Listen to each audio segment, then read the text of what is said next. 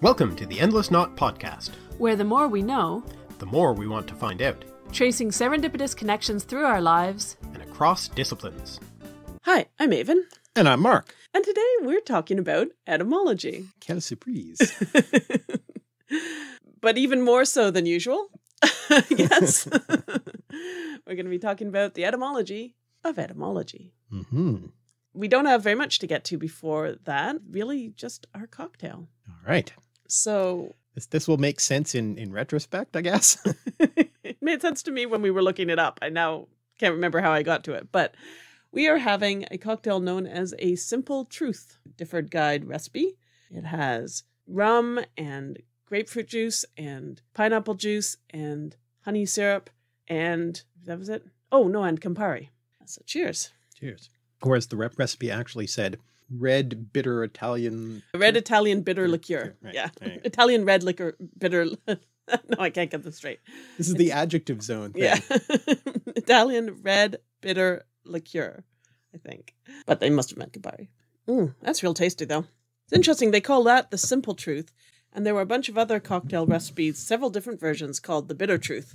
I feel like, this has quite a lot of bitterness to it. Yeah. So maybe the Simple Truth is always bitter. The bitter truth. Yeah. Ooh, starting off real deep. All right, Mark, explain why we're talking about etymology more. Why is this etymology podcast more special than every other etymology podcast, Mark? Well, it's our eldest son's fault. Oh, yeah, that's right. I'd forgotten that.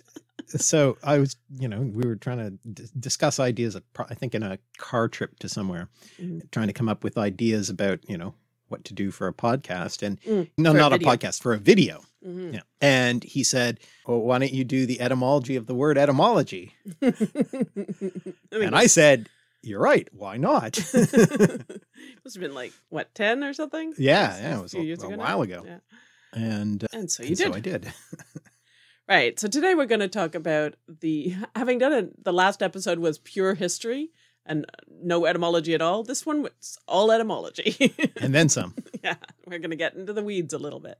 So we're going to listen to the video that came out of that conversation and then talk even more in depth about the mechanics of etymology and about some ancient and medieval etymologizers. So let's get going. Words have a past, and like all of us, they can change as they grow, so it's often important to consider their etymology or history. Words are, in a sense, the fossil remains of culture, the traces left behind by years of cultural change, so by examining these potsherds of language, we gain insight into the history of culture by looking at what semantic frame has been connected to a given word throughout its history. However, we must remember that the meanings of words do change over time, and what a word means now is not necessarily determined by what it used to mean, as is the case for instance with the word decimated, which used to mean reduced by a tenth, but now is commonly used to mean reduced by a non-specific extreme amount. And yes, whatever the pedants say, literally can be meant figuratively and just be used as an intensifier. If we forget this and think that a word must always mean what its roots once meant, we are committing the etymological fallacy. Besides, what's really fascinating is the way words change over time. So, the etym part of the word etymology comes from a Greek root meaning true, so etymology originally meant the study of the truth behind words, the logi part meaning the study of, from Greek logos meaning word, thought, or explanation. Greek etymos may be related to sooth as in soothsayer, a teller of truths, and forsooth meaning, one might say, for reals. In fact, in classical and medieval times, scholars often believed that by finding the true roots and meanings of words, they could learn about the true nature of reality, and even God's plan itself. Perhaps the most famous example of this was Isidore of Seville's great work, the Etymologiae, which sought to explain the world by finding the true names of everything in it. Nowadays, of course, we use the term etymology to refer to the origins and history of words, as opposed to their current meanings and uses. Actually, Isidore's Etymologiae is more than just a work of etymology. It's an encyclopedic collection of all the knowledge that Isidore, a 5th to 6th century bishop with feet planted both in the classical and medieval worlds, thought important. It's full of information about the classical world that would have been lost otherwise, and came to be a standard textbook of medieval education in the 7 liberal arts, made up of the subjects of the trivium, grammar, logic, and rhetoric, and the quadrivium, arithmetic, geometry, music, and astronomy. In fact, that's sort of what encyclopedia means. It comes from the Greek phrase enkyklaios paideia, literally the circle of education, referring to the educational curriculum, and initially that's what the word meant in English too. Enkyklaios comes from a root that means to revolve, and is related to the words cycle and wheel, and paideia literally means child-rearing, coming from Greek pais, meaning child, and ultimately from a Proto-Indo-European root meaning little or few. From this in the child sense we get words such as pediatrician, and in the education sense words such as pedagogy and pedant, a word too often connected with lovers of language. Isidore drew on other earlier encyclopedic general knowledge books like Pliny's Natural History, and there have since been other such works. However, one of the first modern encyclopedias as we would recognize it today was the Encyclopédie ou Dictionnaire raisonné des sciences, des arts et des métiers, compiled by Enlightenment thinker Denis Diderot.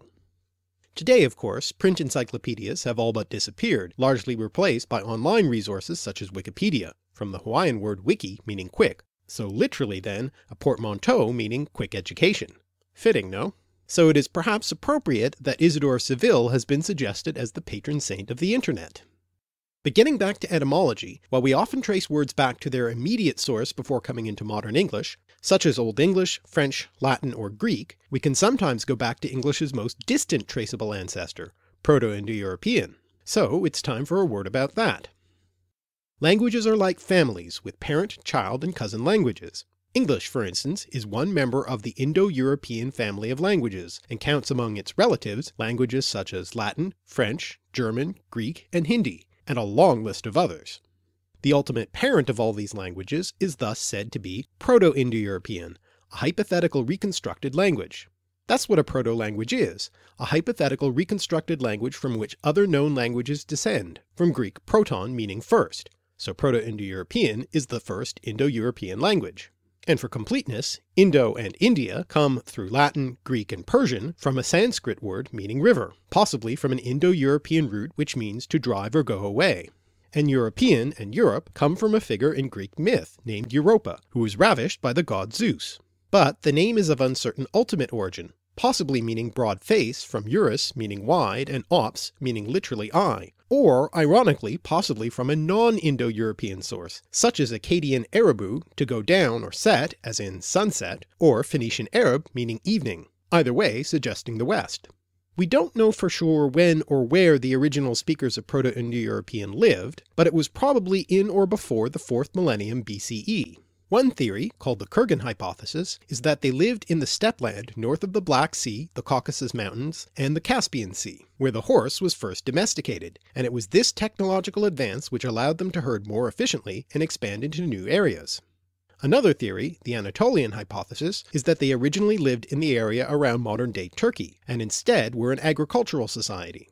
Either way, these original Indo-Europeans did spread into new areas, bringing their culture, and most importantly for our purposes, their language with them. When we talk about reconstructing proto-languages like Proto-Indo-European or Proto-Germanic, it's like doing genealogical research to find a long-lost ancestor, only without any actual physical evidence. Proto-languages existed in a time before writing was available, so no written record survives, but by looking at a number of child languages that we believe are related, we can make some good guesses as to what their parent must have been like. So English father corresponds to Latin pater, Greek pater, and Sanskrit Peter, and we can therefore posit the Proto-Indo-European pater. The asterisk written in front of it means it's a hypothetical reconstructed form. Nor is it just a question of finding a number of similar sounding words with similar meanings in a number of different languages. After all, words can travel or be snatched directly from one language to another, so that's not enough proof. Furthermore, words from different languages might be coincidentally similar. Therefore, historical linguists look for regular, systematic, and predictable correspondences between sounds in those sets of similar words. So for instance, the Germanic F in English words such as father, foot, and fish corresponds predictably with P in other Indo-European languages, such as Latin pater, pes pedis, and piscis, and also with Greek pater and pous podos for that matter. This is particularly noticeable in English.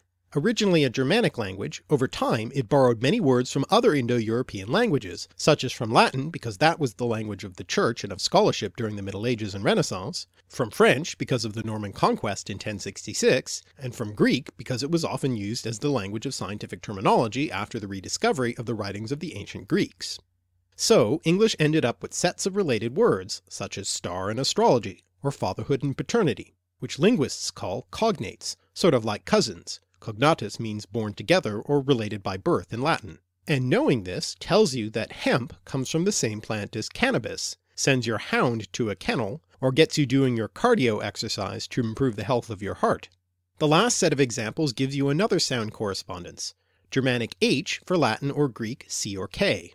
These particular correspondences between certain consonants in Germanic languages and other Indo-European languages, to follow yet another strand in the etymological web, is called Grimm's Law, after Jakob Grimm.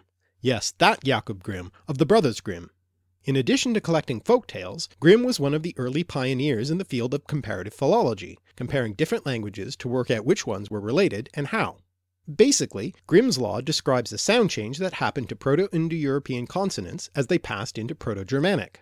So, the voiceless stops in Proto-Indo-European became the voiceless fricatives in Proto-Germanic.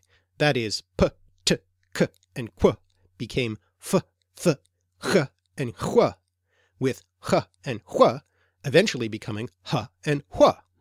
The voiced stops b, d, g, and gu lost their voicing, that is, the vibration of the vocal cords, and filled the gap left by the voiceless stops, becoming p, t, k, and qu.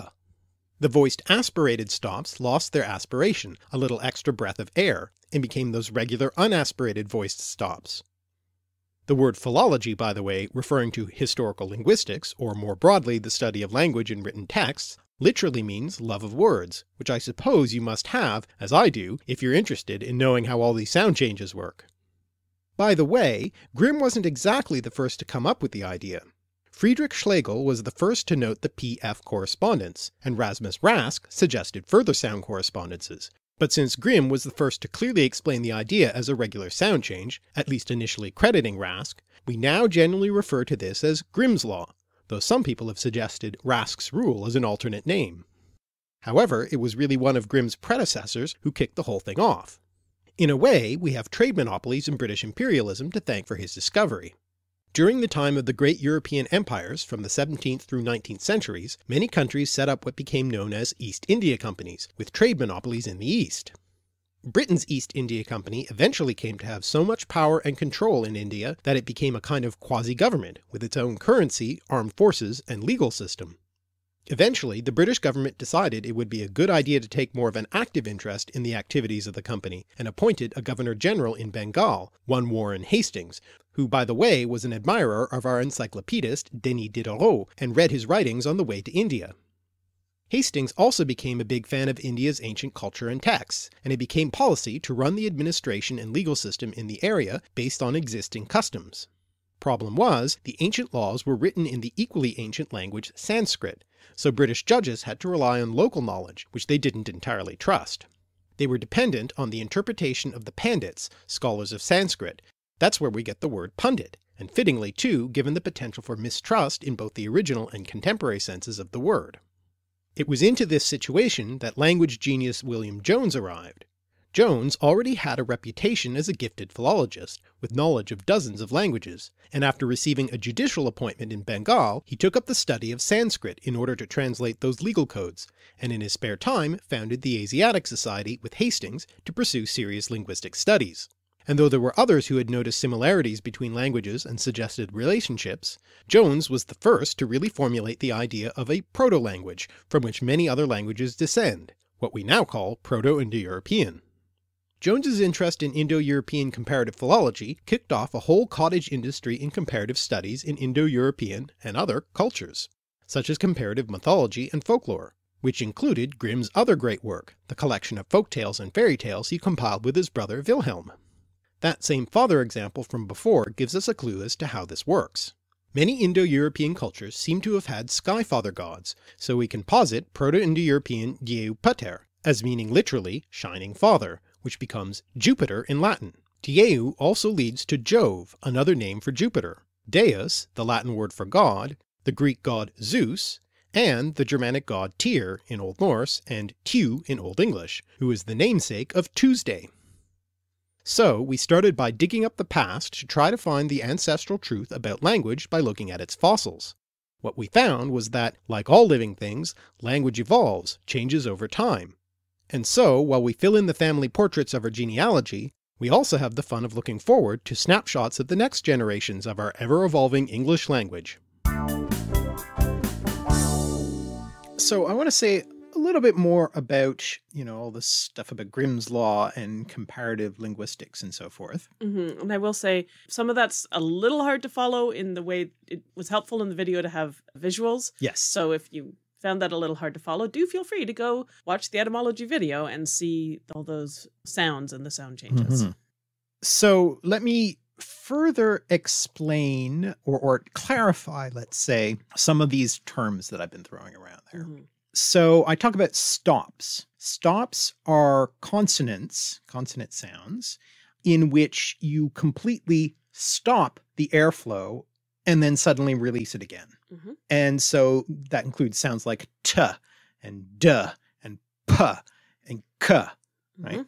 Where you have this kind of a little explosion of air. Voicing is all about vibrating the vocal cords. So some of these stops you can make without vibrating your vocal cords. So if you place your fingers just on your throat. He's given very good visuals here, just so you know. You should do it too. Place your fingers on your throat and then make a sound like the P sound or T sound. You feel no vibration in your vocal cords. But then if you make the B sound or D sound, B, D, you feel that little bit of vibration. So unvoiced and voiced. Right. Fricatives are consonant sounds that are produced Sound the most rude.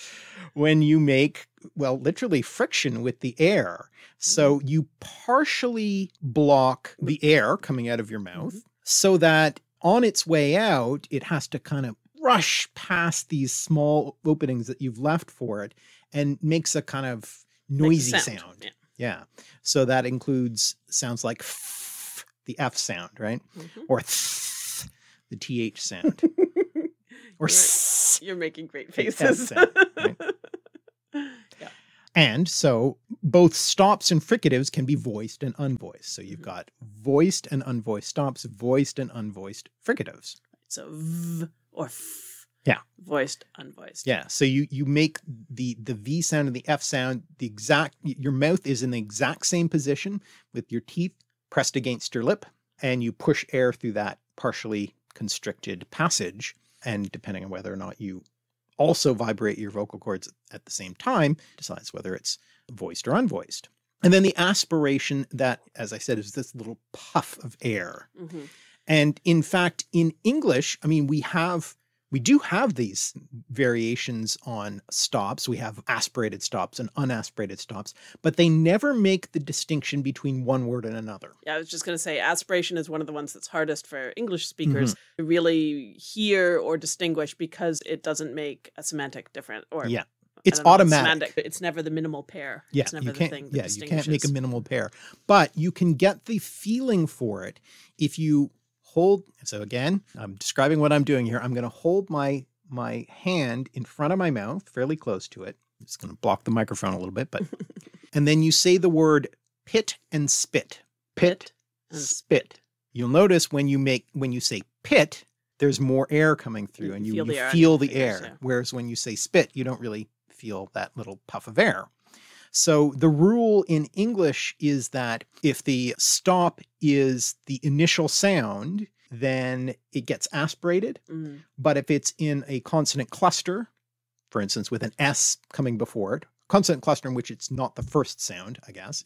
So if you've got a consonant cluster in which there is a sound that comes before the stop, then it's not aspirated. Right. Like spit. But in other words, what English doesn't have is one word, pit, and another word, I can't even do it because it's not important in English, so I don't know how to do it. But pit, bit, that doesn't have an aspiration. No. Where one means something and the other means something else.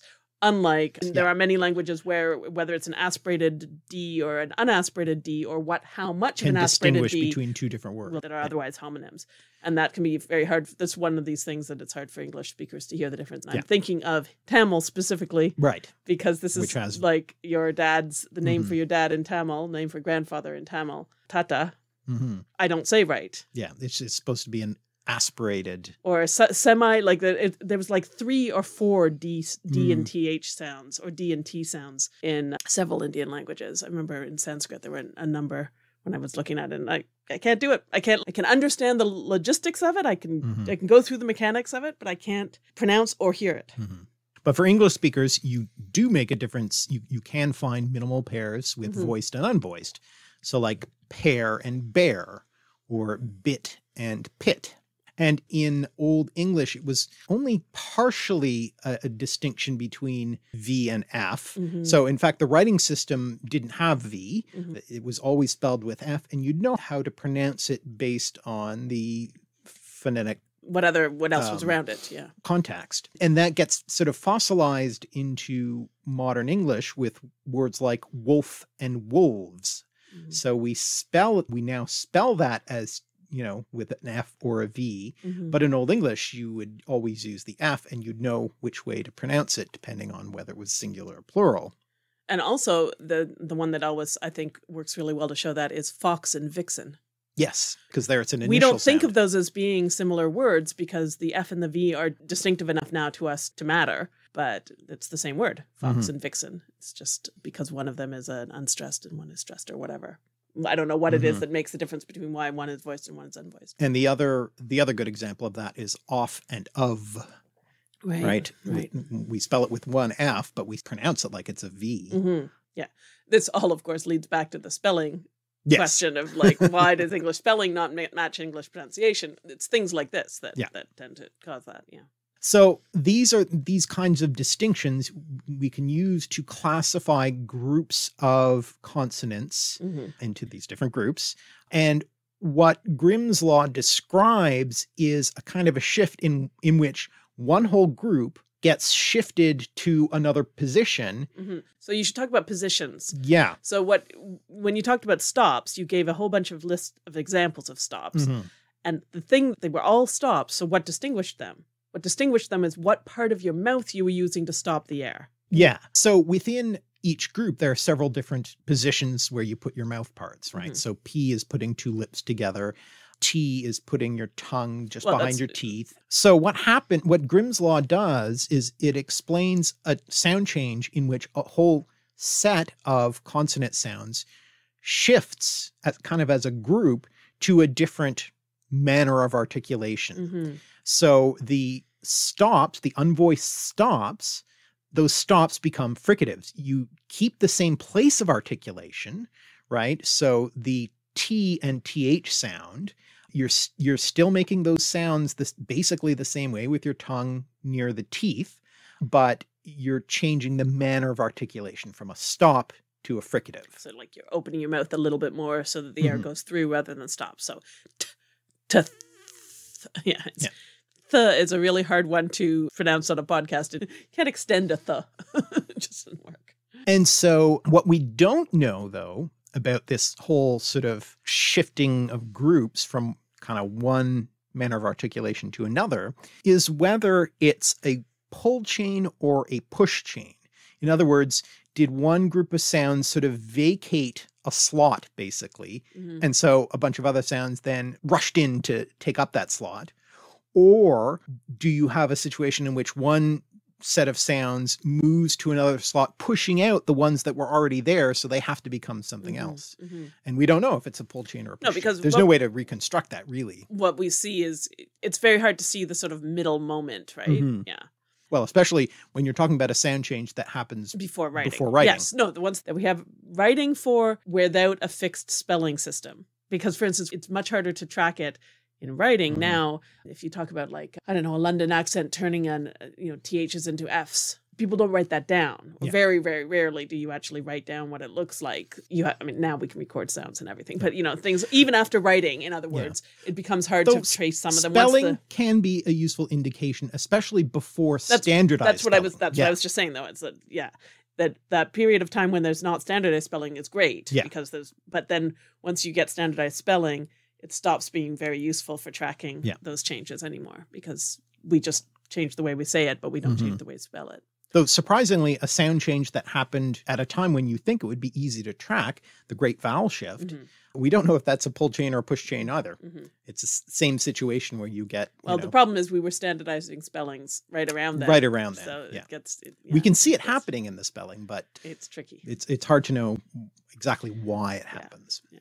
The thing also that I just want to stress, and maybe we're going to stress this too, but when you're talking about these laws like Grimm's law or whatever, it's not just that every P becomes an F. It's not every single stop becomes a fricative or something like that, right? But the point is that, for instance, initial stops become, so it has to do with the context. It's not that that sound in every single place in one language turns into a different sound in every single place in another language. I suppose that can happen, theoretically could happen, but these laws are really describing, it's more specific than that, so right? It can be context dependent. And so that leads me to my next point, which is that there are exceptions, right? Where you would expect Grimm's law to make a certain consonant change a certain way, and yet it doesn't happen, or it doesn't have that change. It may have a different change. Until you kind of look, there are exceptions, so but there are rules to explain it. There are rules in terms of the context.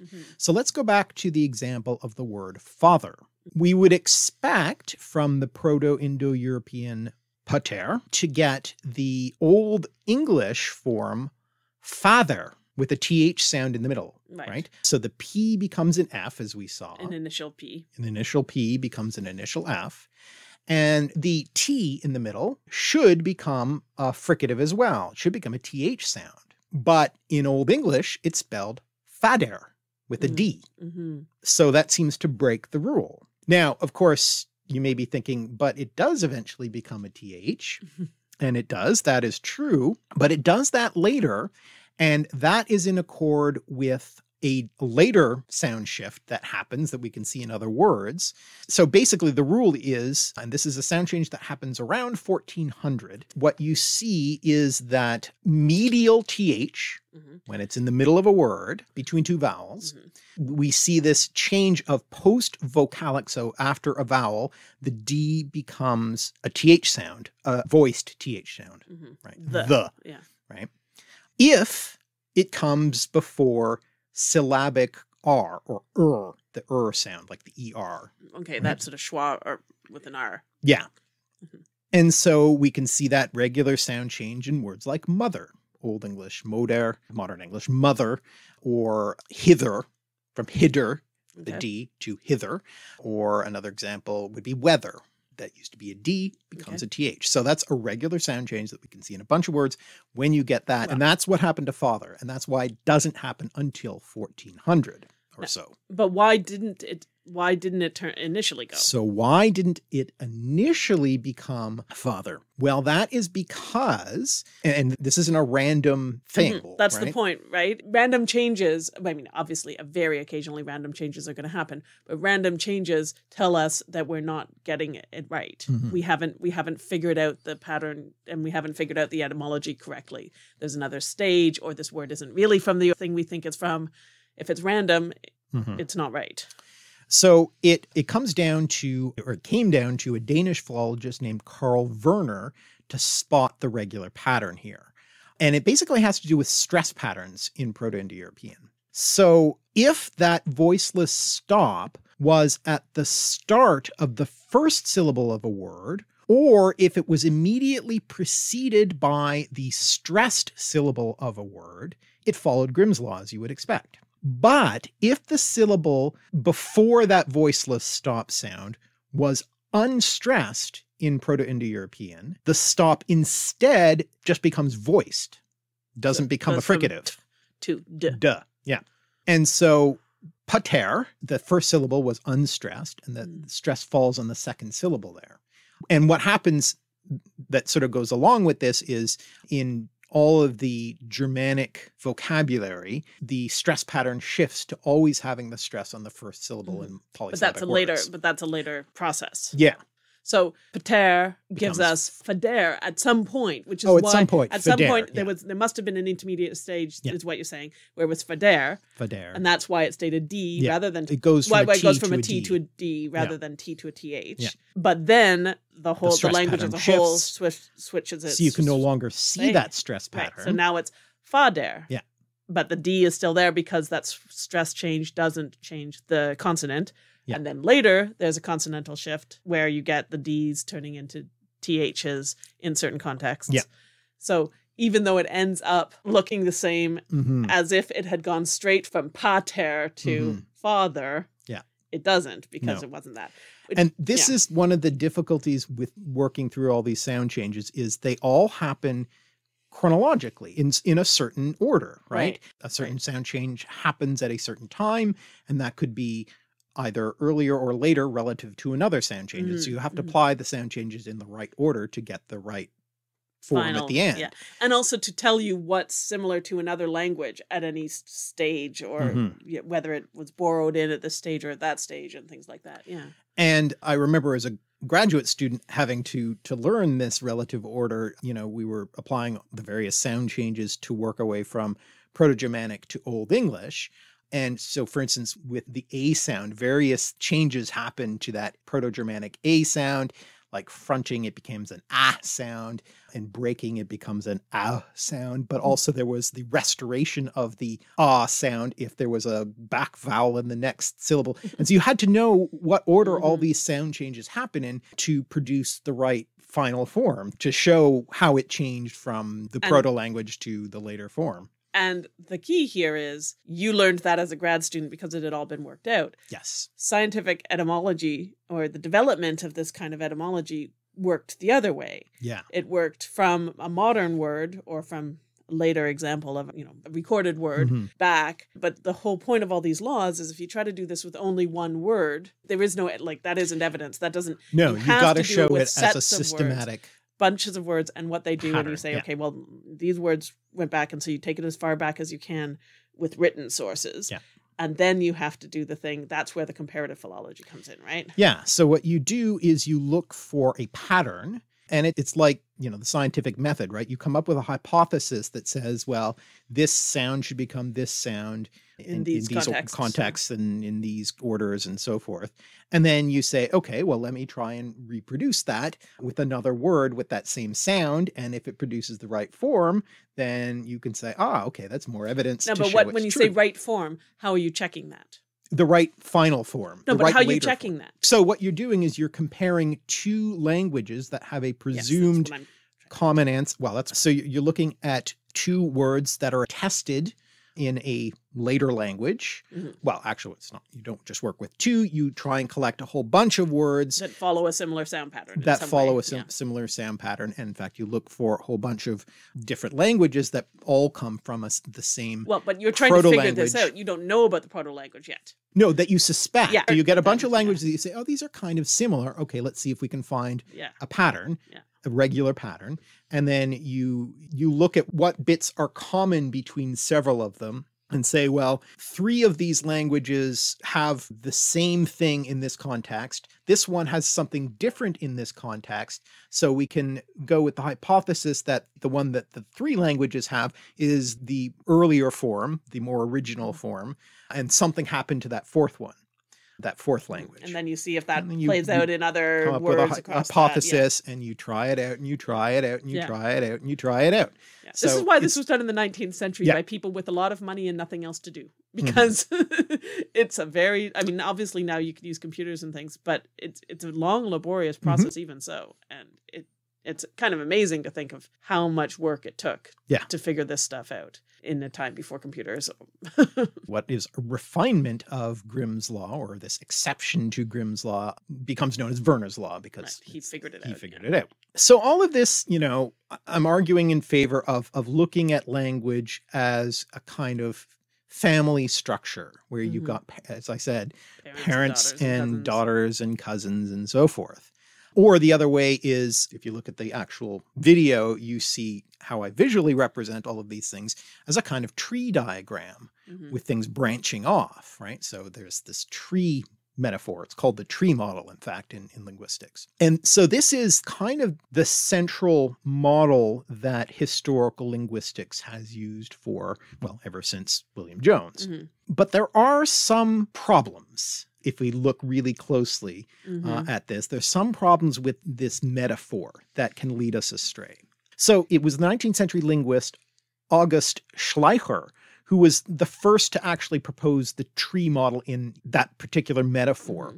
And the idea of thinking of language as sort of evolutionary. Right. And he claimed to have come to his ideas about the evolution of languages after he heard of Darwin's ideas. But whether or not he was influenced by Darwin or not, he certainly begins to arrange languages in these genealogical trees inspired by the Darwinian phylogenetic trees to show that same kind of evolutionary process. And the important thing to notice about this, think of it in this evolutionary way, is you get divergences. Right. That's all you get, right? One thing can split into two. Right. And then could split into more and split into more, right? That's the only action that is available to you if you're thinking in terms of this tree model.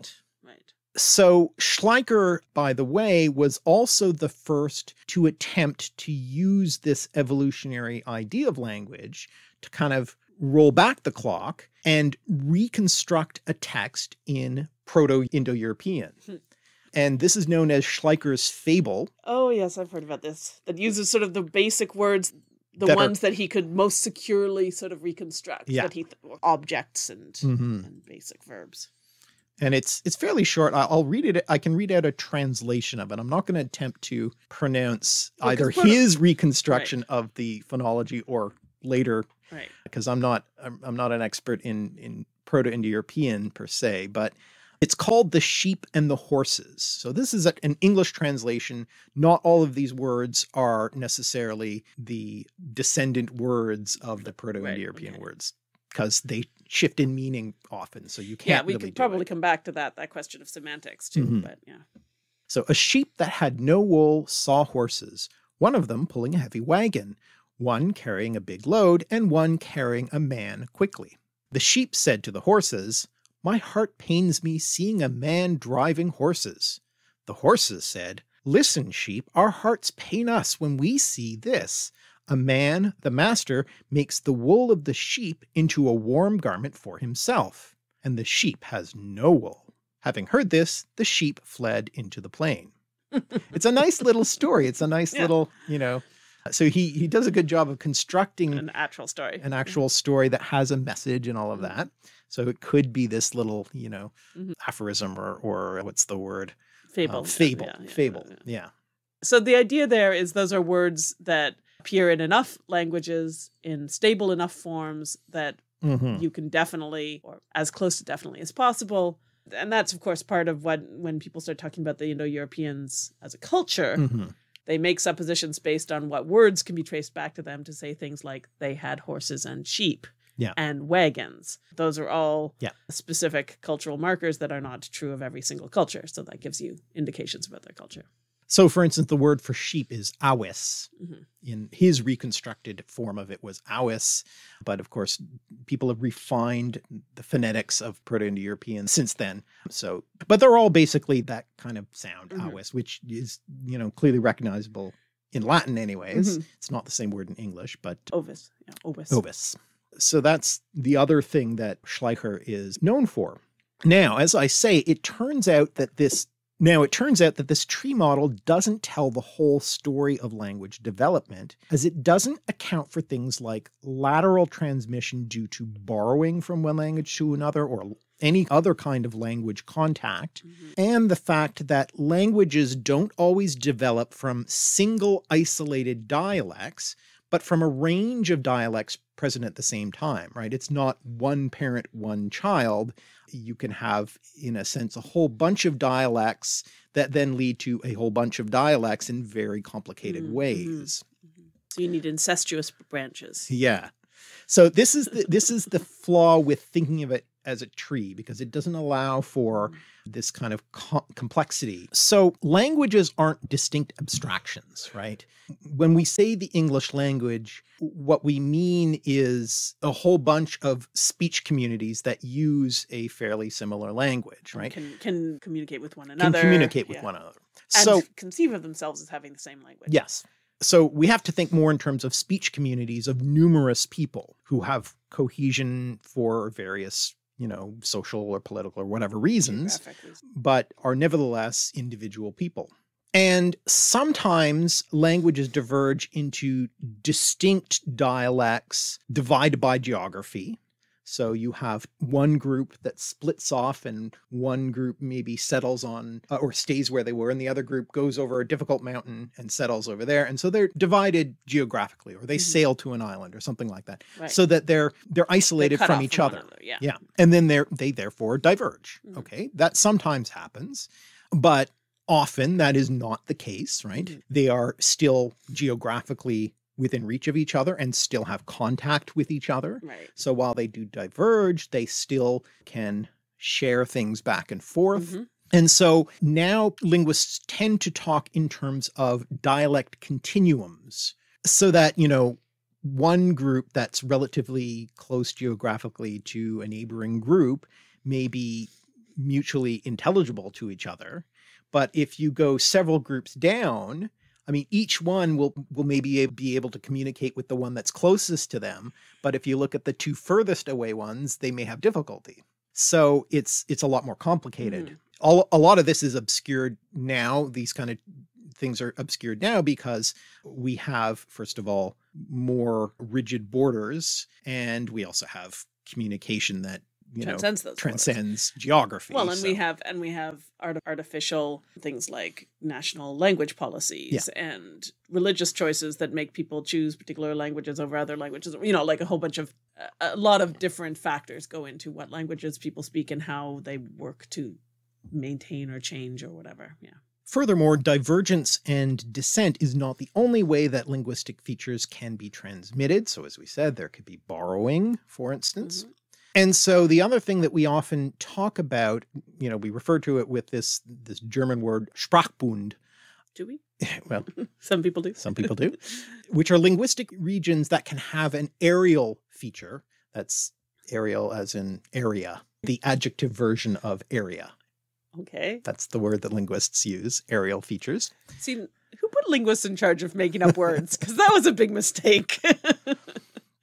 These are features that can be shared by a number of different languages, including ones that aren't even related. So you could have two languages that don't come from the same language family, but they're in the same geographical region. And so certain linguistic innovations, like a new word, can spread around in that area. And we talk about that as an areal feature. Right, like a vocabulary. Like a vocabulary. Yeah. But it can also happen with non-vocabulary things too, like pronunciations and various other things. So it is possible. The vocabulary is the most common kind, but it can be other things. And of course, the other problem is, you know, because of this sort of reference to the evolutionary side of things, is that biological species do not crossbreed, right? That's the definition of a species. Of a species, right?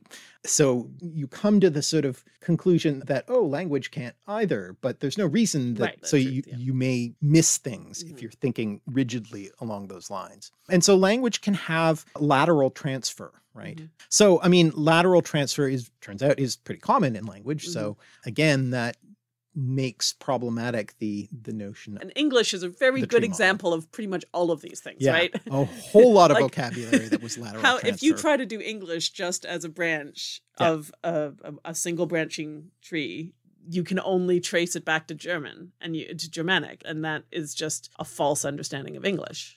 So you then can't figure out where most of the words in English come from because they don't follow that trace. Yeah.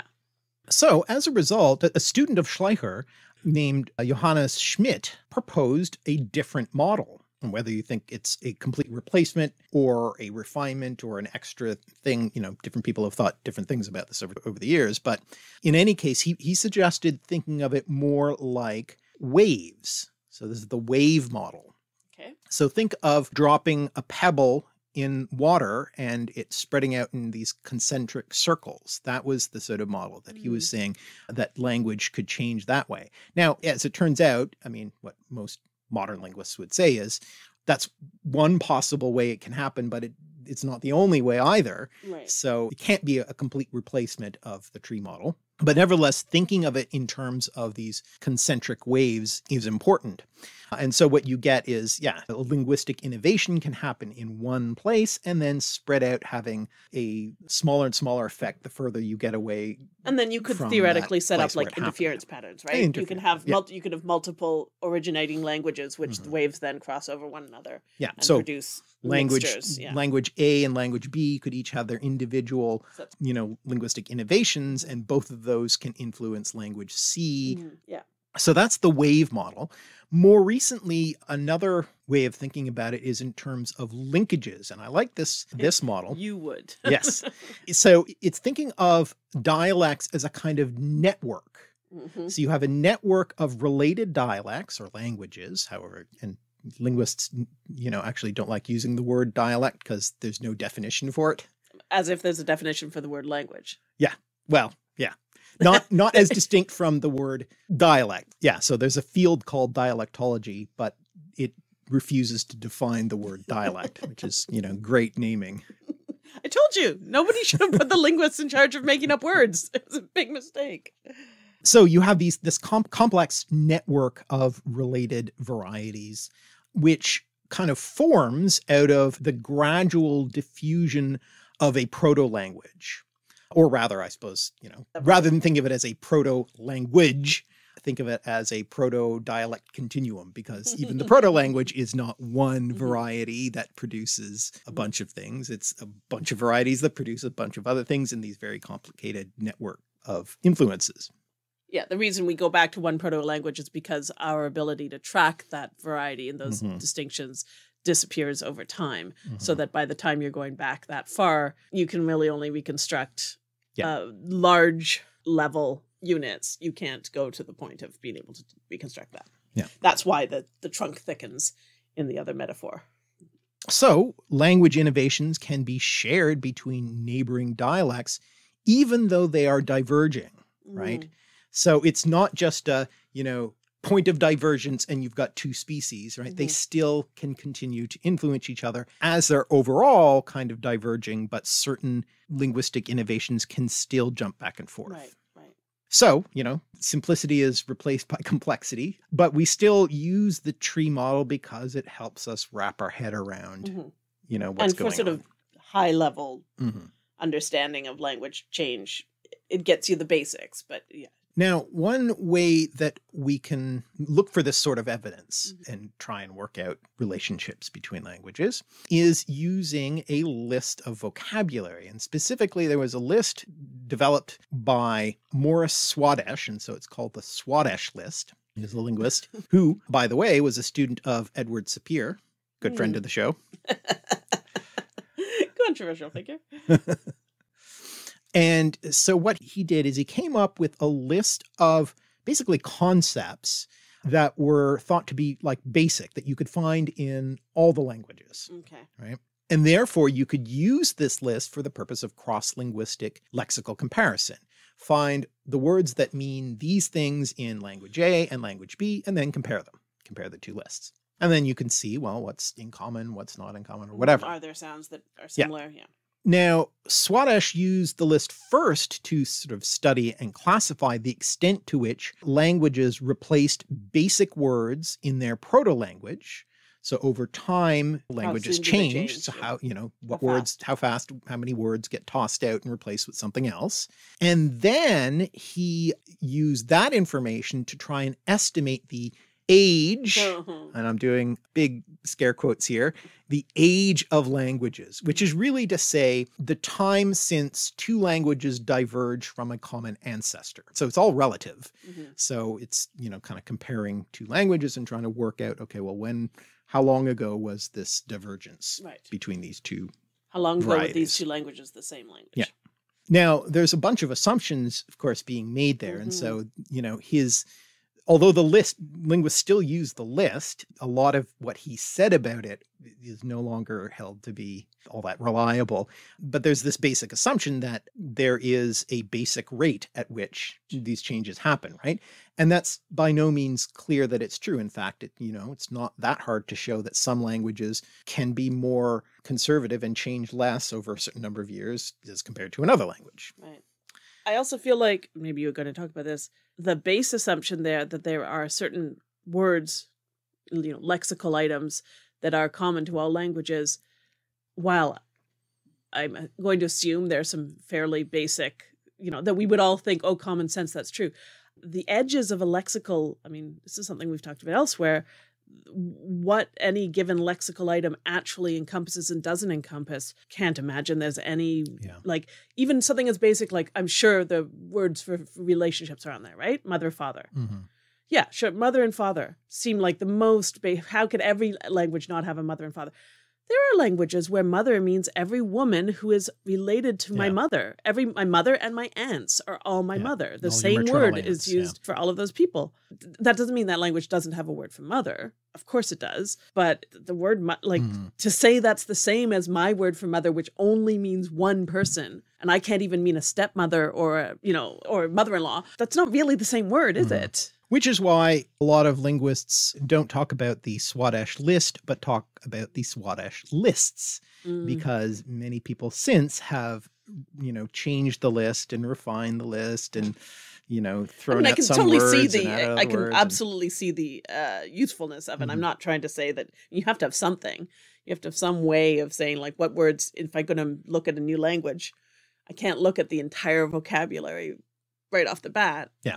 I have to do something to limit my understanding of it to start off with. But yeah, I just think. Yeah, what you consider basic is a tricky thing. I mean, you can say certain things like, oh, well, we're all biologically the same, so. But that's like saying we all see the same. We've talked about this with color, right? Yeah. Like, that's like saying we all see the same wavelengths. Therefore, our words for color must be the same, must mean the same wavelengths. But that's obviously, it's not true. It's empirically not true. Mm-hmm. And whether you even think you see color is, quite leaving aside colorblind people and stuff. Like, it's the same biology doesn't produce the same understanding of the world. I mean, there certainly have been many challenges to the Swadesh list and how we use it, and is it even useful, and so forth. But nevertheless, it's still, it is a thing that linguists have used linguists work with. So, obviously I'm a lot more one could say about etymology and historical linguistics. And I'm going to have a video coming out hopefully fairly soon. That will don't say very soon. That's over-promising. That is going to revisit a bit of this stuff about dialects and dialects and that sort of thing. So I will maybe say more about it then, and I will no doubt come back to this topic again on the podcast too. But I think that sums up what still needed to be said after the previous video that I made. Okay, well, I don't want to talk too much about this, but I think what you're talking about is the development of what we might call scientific etymology or scholarly etymology. And I think that a lot of people who watch our videos in particular, lots of people who are interested in etymology aren't necessarily aware of the principles by which historical linguistics functions. And why would they be? They're, as we've just listened to, quite complicated and difficult, and you need a lot of work and time and understanding. So, you can go and look up a dictionary and find out what an etymology is, but if you want to try to do it yourself or to understand why a dictionary says what it does, that's hard. It's not just common sense. But people have been interested, as your video talks about, in the origins of words, ever since presumably people started talking to other people who had other languages, which presumably was ever since ever.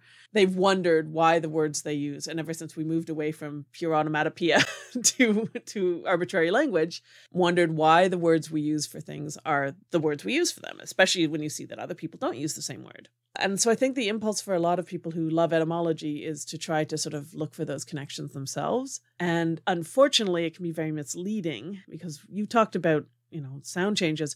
The most obvious thing to do when you look at words is look for other words that mean something similar that sound the same. But as you've just demonstrated with the sound changes, with Grimm's law and stuff, in fact, what you need to look for often is words that don't sound the same. Mm-hmm. Two words that sound the same in two different languages might be less likely, depending on, the history of those changes, might be less likely to be the same word. A word in Latin and a word in English that both start with a P are possibly, if it's an actual English word, less likely to be related than a word with P and a word with F. So if you follow the sort of what words sound the most similar, you're going to be misled. And also, we didn't talk very much at all about semantic changes. We talked a little bit, but I have another video that gets into that. Exactly. So we'll talk about it later. But the basic point is, again, if you take two languages and you just look for words that mean the same thing and assume they must be related, words go through amazing changes in meaning over time. And the same root sounds can end up meaning something very different.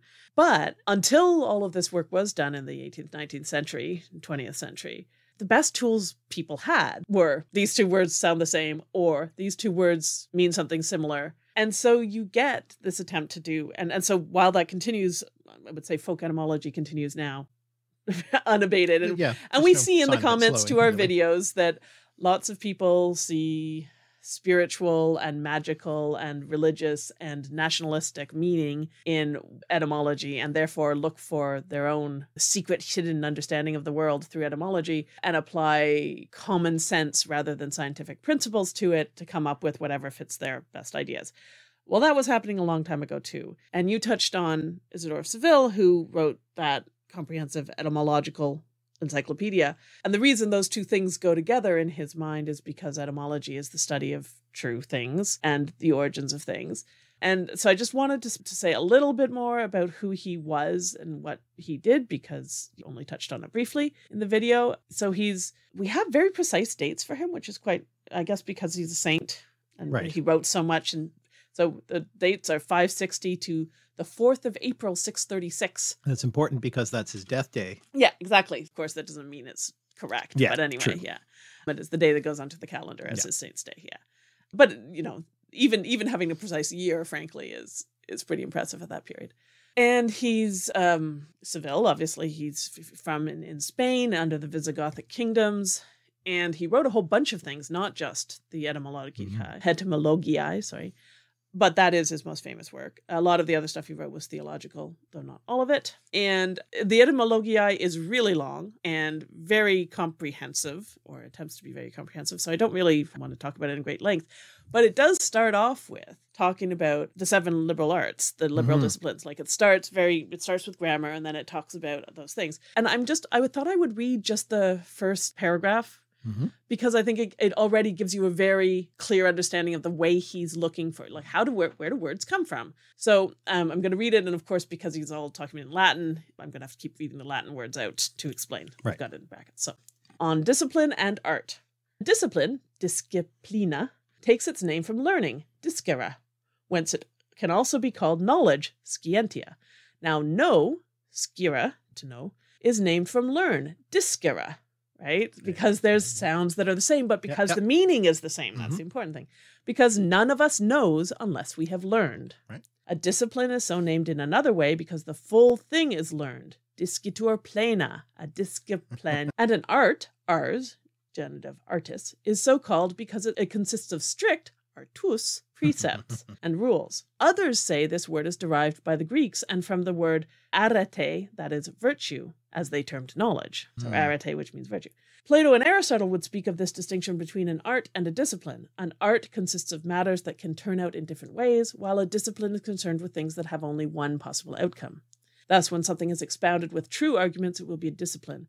When something merely resembling the truth and based on opinion is treated, it will have the name of an art. I wonder what access he had to Greek authors. Well, at that point, he probably had a fair amount. Still did. I would think so. But so you just to see there, like, you know, does discere and disciplina have anything to do with each other? I don't know. Scientia and scire do, sure, science and to know, but scire and discere do not have anything to do with each other. So his etymologies, in other words, are not based on any scientific understanding, but it's very clear there from how he does it, what he's trying to do. He's looking for words that sound the same and that have a meaning, or that lead logically one from the other. And the reason he's doing it, and the reason that would be good proof, is because by talking about it like that, you learn something about what an art is. If the word comes from artus, precepts, strict rules, then that tells you something about what art is. If it comes from arete, virtue, then that tells you something about the value of art. So the etymology here, you know, as far removed as possible in a way from this phonetic, you know, like, I don't care, all I care about is the phonetic similarity. Now, obviously, those phonetic patterns have to also fall into semantic groups. Yeah. You know, pater and father are connected because they also mean father. Mm-hmm. But the thing that matters the most is the phonology. Yeah. And what's demonstrated again and again in the videos I do and everything is that very often it's really surprising what the proto word meant compared to what the, you can, like you did form of it. for the sounds, you might have to trace the steps of how the meanings changed. And sometimes you just have to say, I don't know. It has to have come from there because of the sounds. And we have to assume that like it's close enough in meaning that it must. But there's a weird sense shift but that something happened happened there and we don't know why. Yeah. But that would be, I think, nonsensical to Isidore. Like it would be a fundamental violation of how the world worked. And he knows Greek and Latin, or he knows of Greek and Latin, so he's willing to believe that these things like follow logical precepts within those languages. And presumably, he's not necessarily saying that these explain the whole world, that only Greek and Latin work, but he's assuming there is a logical underpinning to the language where words are going to have a relationship to one another that is going to mean something. So I just thought it was just interesting to see that example. And people are still doing that, but it is not how scientific etymology goes. So his work is fascinating and interesting, and from time to time probably does give us real etymologies, especially when it's from like a name of a place to a thing, or, he preserves a historical moment or document or transition or event that we wouldn't know otherwise. But in general, we should not take him as being any kind of actual authority on etymology.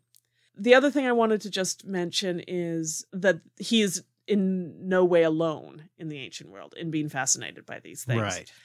It is something that is a feature of other scholars. I mean, we see it in other writers, but in particular, because it's now a podcast without me mentioning Roman poetry, we see it a lot in Roman poets, Greek poets as well, but I'm going to talk about the Roman ones. And what they do is they use what I suppose we could just call puns, not necessarily in the same way, not necessarily to prove something about the world, but to sometimes just show off that they know stuff, but also as a way of adding variety and interest to their poetry. It's a stylistic feature. It's stylistic, but it can also do things like make allusions to other works. It can show off obscure knowledge. It can also point out a significance or a thematic element within the story.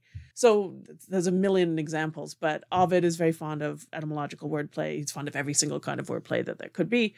I was just looking sort of up for articles on these things. So just one example plucked somewhat at random. In the story of Pyramus and Thisbe, which is the story, it's Metamorphoses, and it doesn't even matter what the story is, but there's a mulberry. At one point, somebody his blood turns into a mulberry tree, or there is a mulberry tree that is stained by his blood. And it's the story of lovers kept apart who come together. So he puns on the word mora, which means mulberry tree, but also means, it's a separate word that means delay. And the story of Pyramus and Thisbe is one of them is delayed. And so, it's basically Romeo and Juliet. Yeah. It's the same plot. And it's in Midsummer's Night Dream too, as the little inset narrative in Shakespeare. But yeah, it's a very similar plot.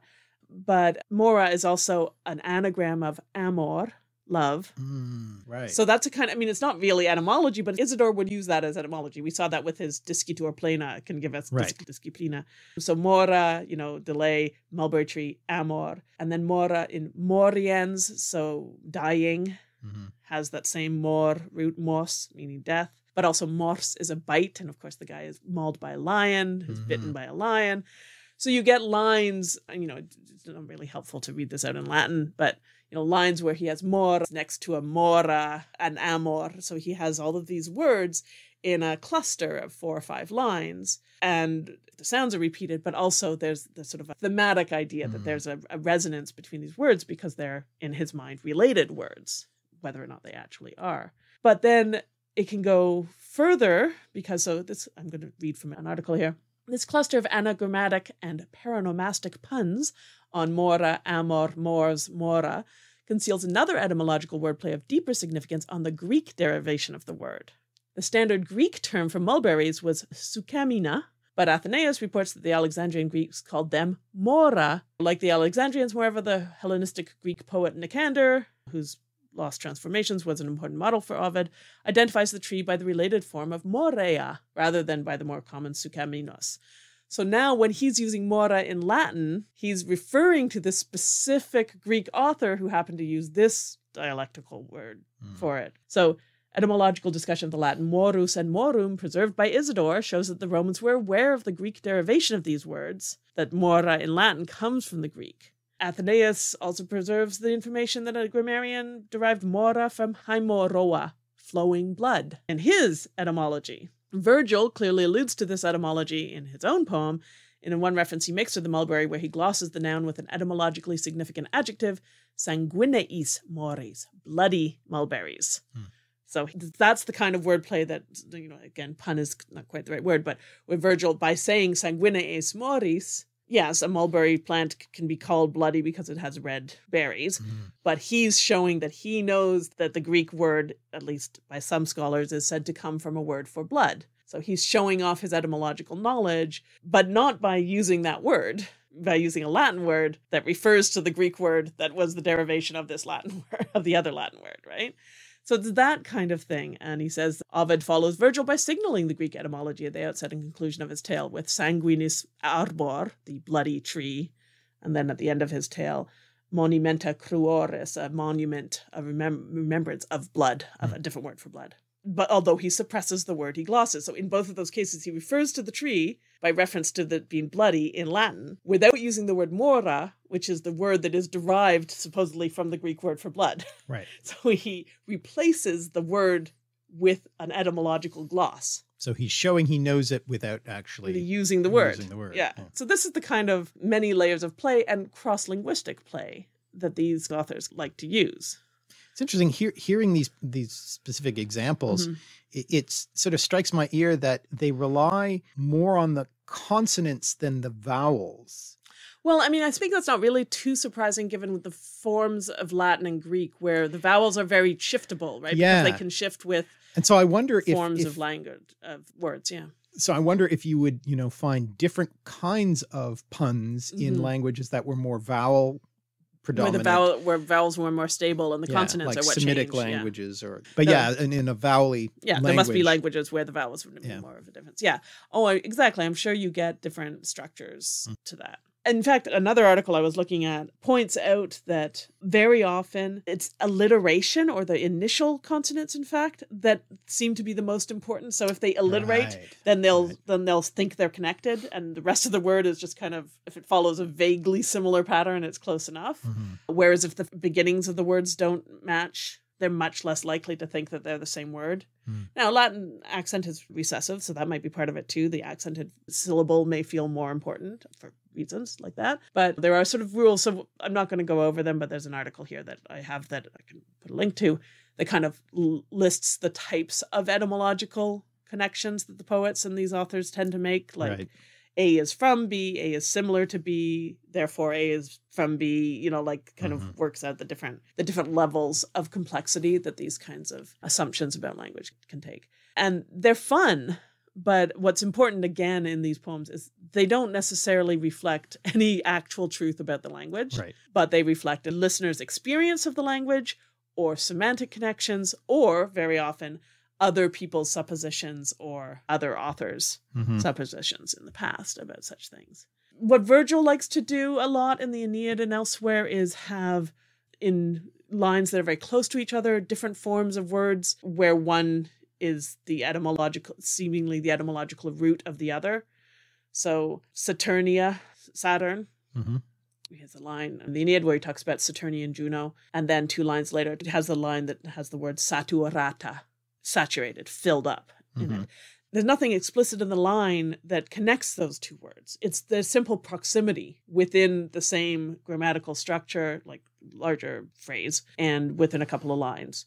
That proximity and the fact that Saturnian was thought to come from the same root as filled up, and therefore he puts the 2 words in close proximity to show that connection, to emphasize that connection as being part of where that word comes from. But he's not saying it. Like there's nothing explicit in the lines that is making that connection. Or elsewhere he has, a 100 lines later, he talks about saturabile, overfilled, and then has, when he's talking about Juno still, But now he doesn't call her Saturnian, but he has this other word for her that has to do with saturation. And then later it talks about she's filled up, satis est, there is enough of hatred for her. Right. Right. So words to do with satiation or fullness or plenitude gather around Juno. And in one place, her actual epithet of Saturnian, because she's the daughter of Saturn, that's why she's called Saturnian. In one place, that epithet is used. And then elsewhere, that epithet isn't there. But there's these words that have that etymological connection that cluster around her because they are appropriate to her, even if they actually technically refer to some other thing in the line, referencing something else. So he'll do that. That's the sort of thing he'll do repeatedly. And you can actually go through the Aeneid and find like a root will be repeated multiple times around particular characters or particular events or something like that, repeatedly throughout the Aeneid. So that's another kind of, puns isn't really the right word for it, but there's playing with these etymological connections. And that's really all I wanted to point out because I think it's interesting. Well, and I think, Latin students ever since have been fascinated and aware of this kind of wordplay. And I have one example of that just kind of shows this appreciation for Latin punning. Mm-hmm. And it takes us back to the world of colonial British India. Mm-hmm. There was a general, Sir Charles Napier, who was basically the military commander-in-chief in India in the 18th century. And he sometimes clashed with the East India Company. Mm-hmm. So they didn't always agree on what the right way to govern and handle the situations, what was the best way to go. How best to exploit the natives, yes. Exactly. And in fact, there is a specific extra connection between Napier and William Jones, the linguistic whiz kid who came up with the idea of Proto-Indo-European. Mm-hmm. Both Napier and Jones specifically reacted against the practice of the sati, the immolation of widows when their husbands died. And this is in the context of, for instance, Jones trying to reconcile local customs and laws with British customs and laws and the difficulty of that. And Napier said at one point, "Be it so. This burning of widows is your custom. Prepare the funeral pile. But my nation has also a custom. When men burn women alive, we hang them and confiscate their property. My carpenters shall therefore erect gibbets on which to hang all concerned when the widow is consumed. Let us all act according to our national customs." And apparently the practice, they took the point. But that's kind of beside the point of this particular pun. When he annexed an area in what is now Pakistan, and he apparently did it without full authority to do so, but he was successful, so it was kind of all right in the end. Well, all right, yes. The area which is called Sindh, S-I-N-D-H, and so there's one of those aspirated Ds for you, Sindh. That we can't pronounce properly, yeah. He is meant to have sent back a report saying, Pekawi. I have sinned.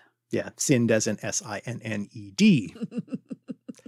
But he had also sinned by doing it without asking for permission. Yes. He's done it without permission. So he has actually sinned. He has sinned. Yes. So a pun on the word has as well. Yeah. Unfortunately, this is apocryphal. It's always apocryphal. They're always apocryphal when they're good. So the joke was actually written by, and they've been able to track down who did come up with it. It's a woman named Catherine Winkworth, who later went on to write hymns. She was 16 at the time, though, that she came up with this, and she sent it in to Puck magazine, and they printed it as if it were an actual report, but it was all just a joke. So in the end, it turned out that it wasn't actually Napier who punned it. Oh, okay, I am going to hit you. You told me I was going to hit you, and you told that. Who was a pundit? He pundit. That's commitment to a bit. I told that whole story about a pun just as a setup for my own pun. So thanks for listening, everyone. I think we're done here. Those pundits, Yeah, okay, yeah. You made it. You don't need to keep talking about it. We're done. One last little tidbit, speaking of Isidore, one other kind of interesting thing that came out of little just kind of detail that came out of Isidore's Etymology was what are referred to as TO maps. This was how maps were kind of visualized in the Middle Ages. In Christian Europe. As if you think of a circle an O, with a T written through it. So like one line that goes through the middle horizontally, and then a sort of half line from the bottom to the intersection point. Yeah. So it looks like a T inside an O. And you have Asia is actually on the top. So they didn't have north as their up in medieval maps. It's always east is up.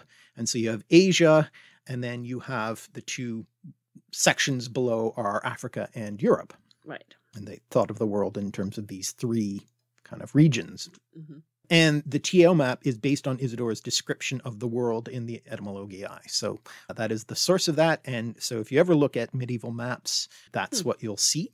And I didn't, talk about that in the video, but I did use the image of TO maps, particularly if you watch the video, it's the background. Right. Is a TO map. And it's a sort of an Easter egg, I guess, because you didn't explain it I at didn't all. Explain it at all, but it's Isidore. But as I said, Isidore's book is really an encyclopedic work. So obviously it's going to have, things like geography. Yeah. And speaking of encyclopedias, and I don't really have anything specific to say about this, but I just wanted to bring it up as a topic of conversation, not just for us, but for, any listeners. But it just occurred to me when thinking of, that linkages model of dialects with these, complex networks. It's similar to, the complex interconnections that you see in encyclopedias, particularly if you think of something like Wikipedia, right, which has these references to other Wikipedia entries. And so it forms this complicated network of things. And one of the tools that I use is really just a different front end for Wikipedia. It's called WikiWeb, and it's an app, iOS app. And it just allows you to look up Wikipedia pages. But when you click on a link in one entry, it will track the path you took from the previous article. So it will show the interconnection between those two articles. And then if you keep clicking, you end up building this complicated network of how all of these different Wikipedia articles are connected. So it's a good way of tracking your research if you're looking for interconnections between concepts. Right. So it's one thing that I use. There is also something called the 6 degrees of Wikipedia, which looks for the connection between any two random Wikipedia articles. Shortest path between two. Yes. Right. Which is actually usually not the most useful thing, because the shortest path between two things is not necessarily the most interesting path. And there's some fairly basic things that probably turn up in almost every Wikipedia. Which are so many Wikipedia articles that just really isn't going to tell you very much. Yeah. But every now and then, I will check it, and every now and then I come up with something surprising. Right. If I think of two things that I think are not at all related, and I put them in there, and sometimes it will come up with an interesting path between them. But, it's just a fun thing to play around with. It sounds interesting. Yeah. And when I made this video originally, this was around the time that, and I've mentioned James Burke before, but he's only once, I haven't mentioned him recently. Times. But it was around this time that there was a Kickstarter to create a sort of James Burke connections app. Oh yeah. There were various different plans. One was just, it was going to be, again, a front end for Wikipedia to show the connections between things. But there was also, he had been working on this thing called the knowledge web, which again it was going to be this graphical connections between various things. And there was a sort of model of it that had been a limited model of it that had been created, and it's still online. But to show this off, as far as I know, all of this went nowhere, which is a shame because I think it's really interesting. But that model of the knowledge web was done on a software called The Brain, which is the same software that I used to track my research. And now I have built up this, basically what it is it's an etymological dictionary grafted onto an encyclopedia. Right. So Isidore would be proud. So there are words. Proud, but so confused. Yes. So confused. So there are words in it, and the etymologies are all traced, back to whatever, from the English word to whatever, wherever it came from. But then those English words also point to concepts. So like a historical event or a historical figure or an abstract idea or whatever. And so it's sort of like a Wikipedia-like encyclopedia of things, but attached to an etymological dictionary. And so you can find these, that's how I find these loops. And that's how I sort of track all of these loops, is by putting them into the brain.